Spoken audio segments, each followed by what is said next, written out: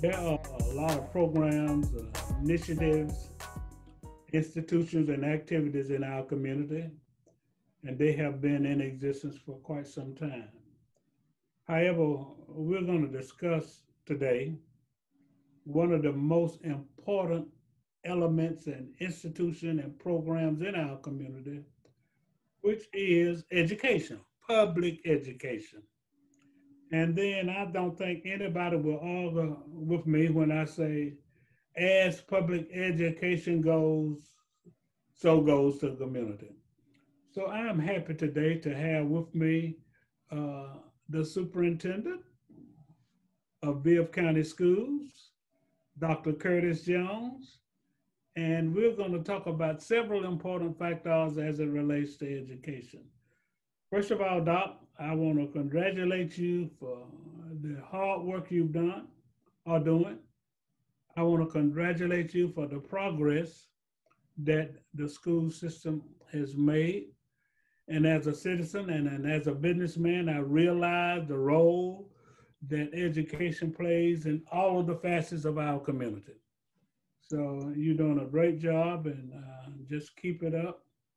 And as a citizen and a businessman, I want to personally thank you. Well, thank you for letting me be on the show again. I love coming to a call for action or call to action. And I also want to thank you for continuing to be a part of our business education partnership. Our teachers and staff have worked very, very hard. Over the past 5 years, they've done a great job. And I thank you for publicly acknowledging that. That pat on the back will go a long way to keep them going forward. So thank you very much. I started to tell them that I used to be a school teacher, Doc, but I always tell that story. But I mean, that's the source of my belief in the public education system. What you see is what you get, Doc. You know, I went to public school, taught in the public school system here. So I'm a firm and a strong believer in public education. And I know how advantageous it is and can be and how important it is. But let's talk a little bit about you. Yeah, but you're a role model, though, and you need to remember that because young people can learn from you. They go to school. A lot of times they question why they're going, what's it about? But when you can take what you do and make a living doing it and make a difference where you are, you're a hero. And so I want to thank you for what you're doing and continue to come into our schools and talk to these young folks. They need to hear from us folks that got a little bit of gray on top. Let's segue into, and we can get more information on you as we go, about how the community, you talked about how important that is to have community individuals and community elements, if you please, Yep. involved in education. Talk a little bit about that. Well, you know, truthfully, I have good teachers, good administrators, but what makes our system different than others are the students who come through the door. And the more supportive they are, the better they're going to be prepared to go to school when they enter first grade so they can get out of third grade reading on grade level. And so this community has been exceptional. I'm going to be quite honest. When I got here in 2015, we had to raise the millage rate because our budget was underwater. And the community did it without a fuss. And a lot of times you talk about that increase in taxes, they're going to get mad. We also had to, at the same time, almost pass the E-Splosh. So we were able to continue to renovate our schools. And we have done a great job of that. We have the new Northeast High School that's just been finished a year ago. We have the new Appling Middle School that's now on the same campus with the high school. And it is a fantastic looking example. And my Board of Education just made me so happy recently where we built a new elementary school and named it after John Lewis. I mean, what else can you have? Macon Bibb has a Martin Luther King and a John Lewis elementary school. And so we can't do that without the community. And we have so many mentors who come into our schools helping our students learn to read that it is amazing. I tell that story no matter where I go across the country. So we can't do it by ourselves. We need parents to send kids to school ready to learn, dressed, having slept, and ready to go home and do some homework. So we've been fortunate. I've been very, very pleased with our community support. I guess for those who don't know, this is a call to action. A call to action. I'm your host, Alex Haversham, and as I said, interviewing Dr. Curtis Jones, Superintendent Bibb County schools. Now, let me say this very quickly, Doc. There is, except for spiritually, there is no more important element or institution or organization that you can support, because public education involves everything. It affects everything. It affects crime. It affects the economy. It affects the quality of life. It affects moving to town, people moving to town. It affects the tax base. It affects the good feelings that we have, behavior, everything. Public education plays a major role in that. So how can one become involved? It's the same thing that goes with the church. You got the 3 T's: times, tides, and talents. And so we've talked a little bit about time, where individuals are able to come in and volunteer. We continue to have a great need for mentors. If you just want to come and mentor an elementary student and give them just somebody to talk to at lunchtime, come in and read to them or let them read to you. It is amazing. They love to show what they've learned, and they like having that conversation. The older students need to be able to see how what they do relates to the real world. So that time is important. When we talk about your talents, tell us, come in and do some guest talks with our students. Tell them about your career, about your struggles. Because a lot of times they think what they're going through, they're the very first ones to have to do it. And they have to recognize they weren't the first and they won't be the last. But they can make it if we share that time and share our talents for what we did to make that work. And then the other part, quite honestly, is money.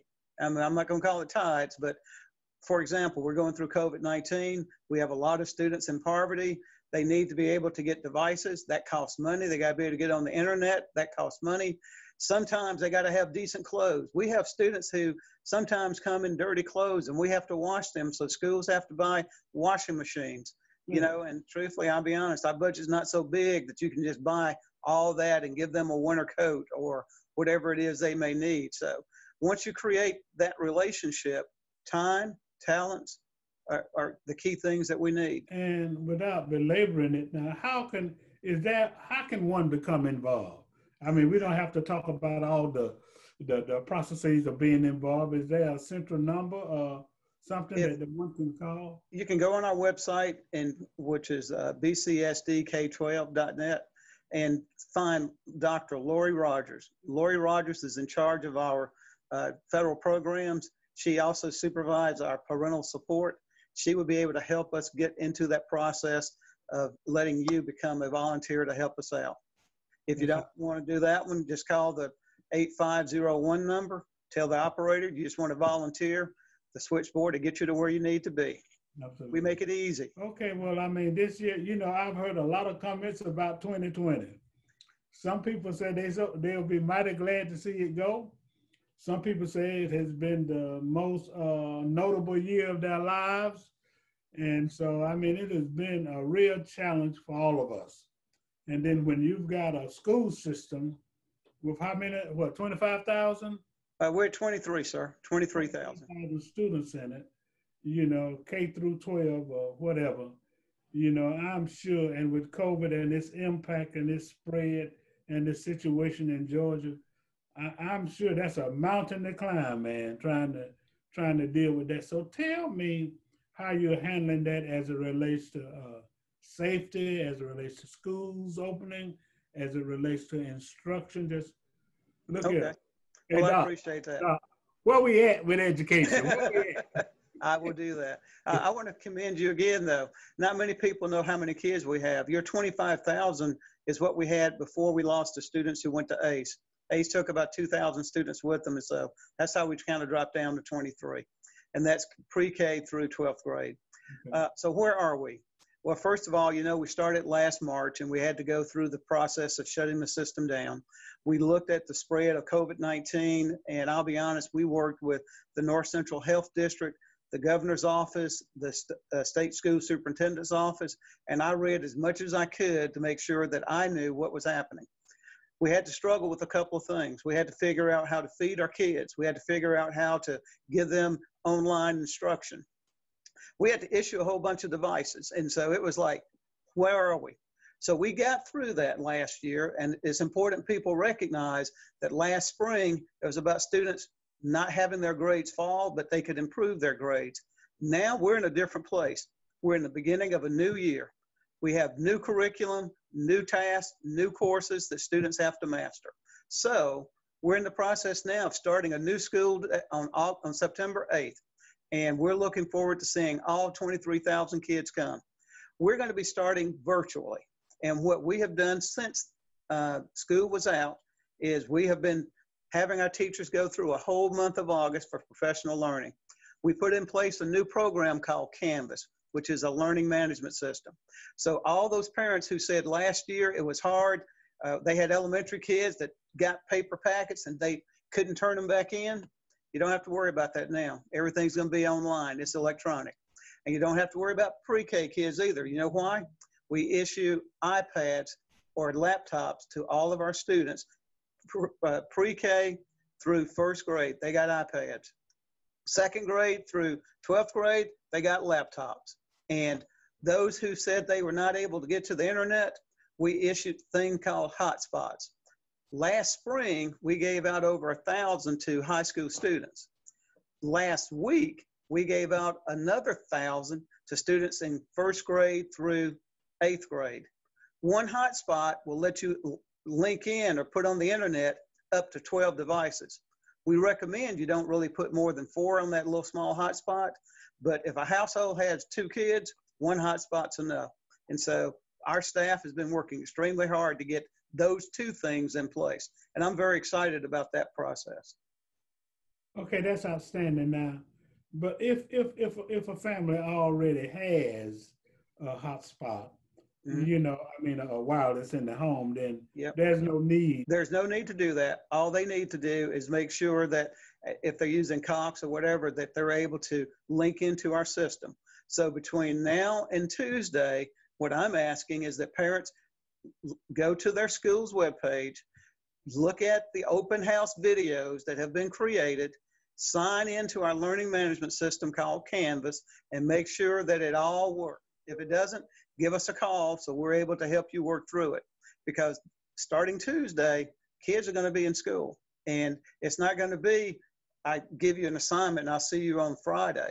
I mean, they're going to be checking in Monday, Tuesday, Wednesday, Thursday, and Friday. You're saying that there will be actual electronic virtual instruction. These teachers we are light years ahead of where we were last year. Yeah. So you will have some live teaching where kids are going to have a certain time where they have to be online with the teacher. And next week it's important, and we're taking attendance. So you know it's got to be live if we're taking attendance. And we're going to be using that to verify that students are online and learning. And so we're very excited about how this new process is going to work for us. Now, what would be your advice, Doc, to parents, you know, because it's extremely important.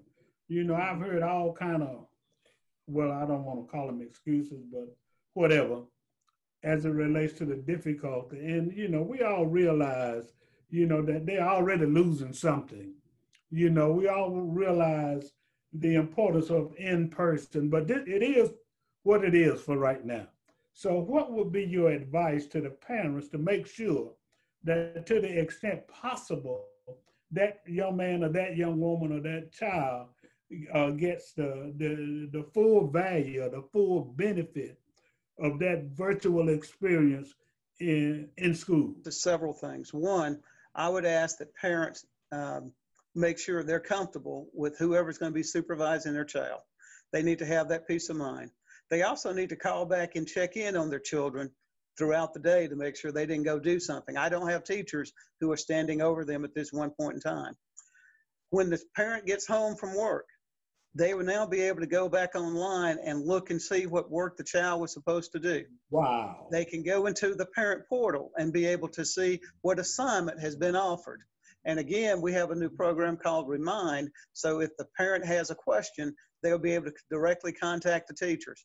Teachers will now be able to use their personal cell phones to talk to parents, but it won't give the teacher's private number. But you know how often parents would say, the school never called me?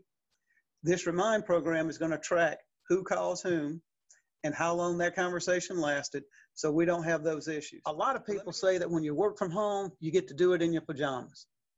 You want to lay in bed. Kids don't need to have on pajamas and be laying in bed trying to go to school. They need to dress just like they're going to school, just like when you're working from home, you need to dress like you're going to work. It changes your mindset, it gives you the right attitude, and it puts you in the frame of reference. Second thing, give them a dedicated place to work. It doesn't need to be in the bed again, because if it's in the bed, you're going to go to sleep. It doesn't need to be with the TV on, it needs to be off. And so give them as best you can a work area, whether it's in the dining room area or the kitchen or wherever, so they have a place where they know this is where I'm supposed to be doing school. And I think when the parent and the student come to that mindset, we're going to be good. Another thing, we've talked about students have to eat. And so there are two things that students can do. One is they can sign up for meals every day for the food that they want to get the next day. That would be for breakfast and lunch. They can also sign up for the week. We have go to our website, you're able to sign up, and when you sign up for it, tell us where you want to pick it up. Two options. One option is to go to the school at curbside service and pick up the 2 meals for that day. Or if you ride a bus, go to your bus stop. At your bus stop, you're able to meet the bus. Because you've already told us how many meals that you wanted a meal, we'll give you your 2 meals. Now you got to know your student ID number, because we got to count for the meals. But once you tell us you're signing up for it, we will have it prepared. And so the statement is, so parents know what time the bus is supposed to get there. So we have the My Stop, My Bus app.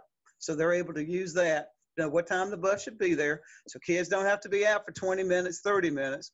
They can walk out for about 5 minutes before the bus gets there, see the bus, get it, and go back home.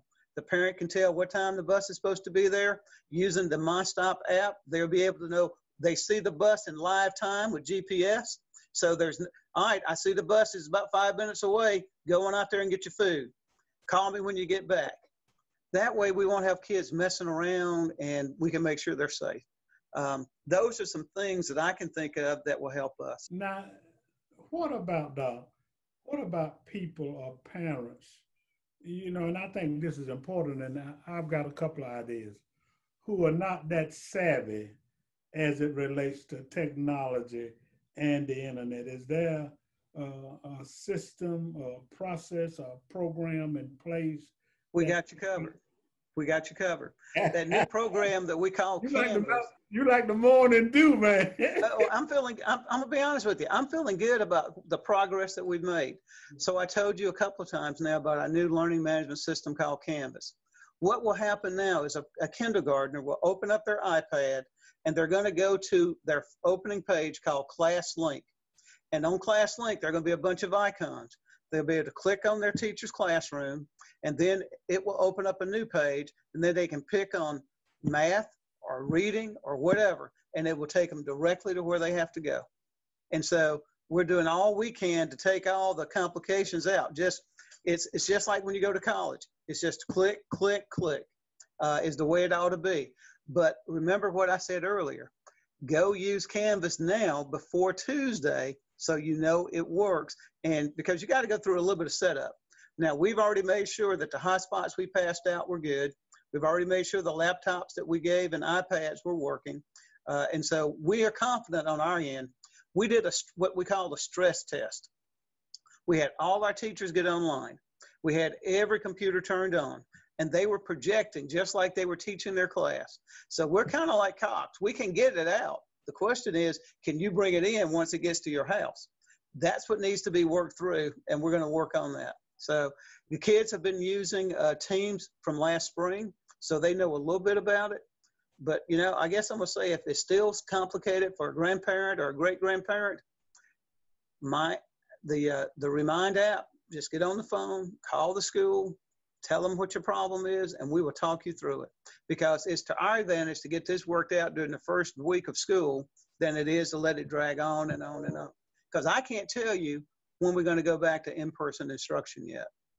Yeah, I was going to ask you that. I didn't know whether there was any kind of projection as it relates. You know, the projection I have is a lot of people around me are starting to do it, go back to in-person. And when I look at the COVID-19 situation, I ask myself, how can they do that?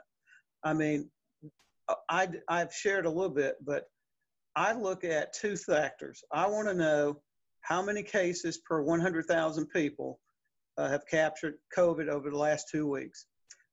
There's a newsletter that comes out from a professor at Mercer that I look at that talks about Georgia. Sometimes she talks specifically about Bibb and the United States. That's one. I use another weekly summary that comes out from the North Central Health District that tells me what those numbers are. And as you know, the governor's office also puts out information through the Department of Public Health. All three of those, I look to see if they're telling me.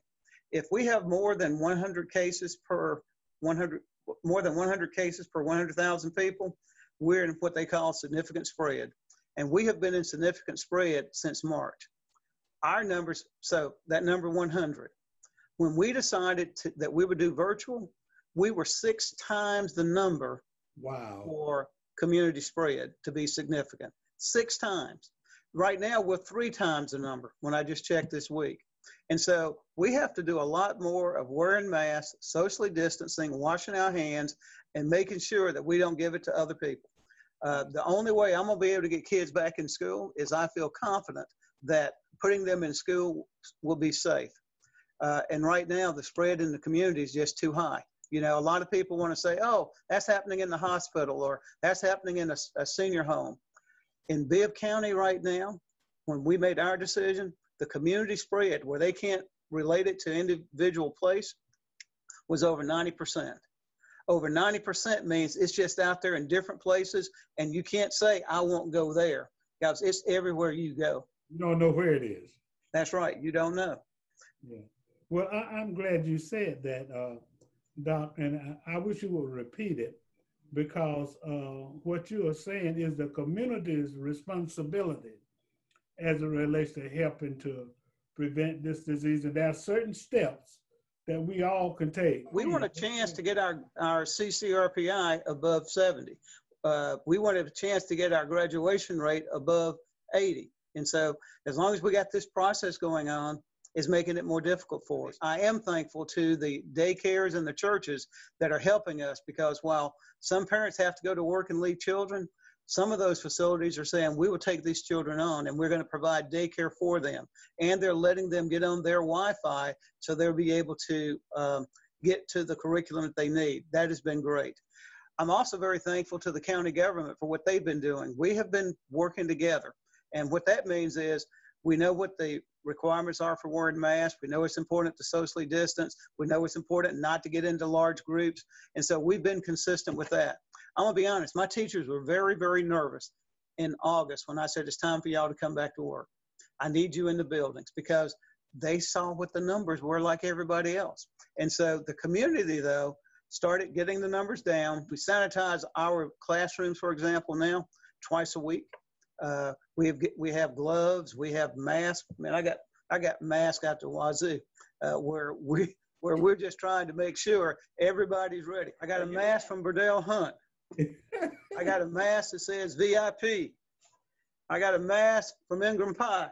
I got a mask from Rutland. I have a mask from Hutchins College and Career Academy. Oh, wow. We believe in wearing masks and socially distancing because that's how we're going to get kids back in school. And young people have to recognize that over the last 3 weeks, the age group from, I think it was like 14 through 35 are the ones who are getting COVID the most because they're out there. Colleges have opened back up. Schools have opened back up. Sports are now back in session again. You're getting more close contact. And it's almost like we're back to normal. But COVID-19 is still here. Personally encourage, the students, and I want to thank the teachers and the administrative staff and all the support staff. And it's very, very comforting, Doc, that you all have gone through all these changes, all these adjustments, and all of these modifications so you can continue to provide the kind of quality education that the school system is designed to do and effectuate the kind of change in behavior that you would want to see. One of the reasons we can do it is because we listen to you. And somebody gave me the last time I was on this show a call to action. and I knew we had to go out and produce. Our staff is working hard, and I want to thank the parents who've left their students with us. We have had a reduction of about, I'm going to say 50 children where they have left us to go to another place where the parent couldn't provide the daycare and couldn't figure it out. But for those who are going to be with us, they're going to be impressed. I really do believe. We have our one-to-one initiative so that by the end of October, first part of November, students are going to be getting new devices that we're going to have more speed, more memory, that's going to even make it even better. I mean, we are just in a much better place than where we were. So I'm excited for the work we're doing. Principals and teachers have been doing a great job. Board of Education has been very supportive.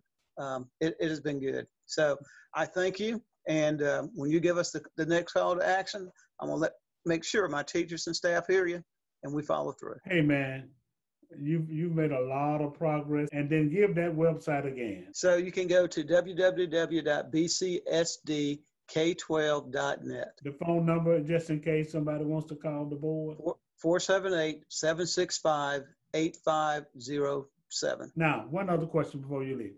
So you're saying that everybody will have access to that information technologically? They should. And so I will go ahead and say this publicly. If a person says they cannot get to the internet or they don't have a device, in some cases they don't want to get to the internet or they don't want a device, because we're doing all we can. We have issued right now over 13,000 devices. We have 23,000 kids. And we've also now issued almost 1,700 hotspots, and we have more. So they need to come let us. And here's the other thing. We didn't mention this. We now got a virtual school going, VIP Academy. Dr. Julia Danley over at SOAR Academy is now taking students from elementary through high school who just want to learn remotely.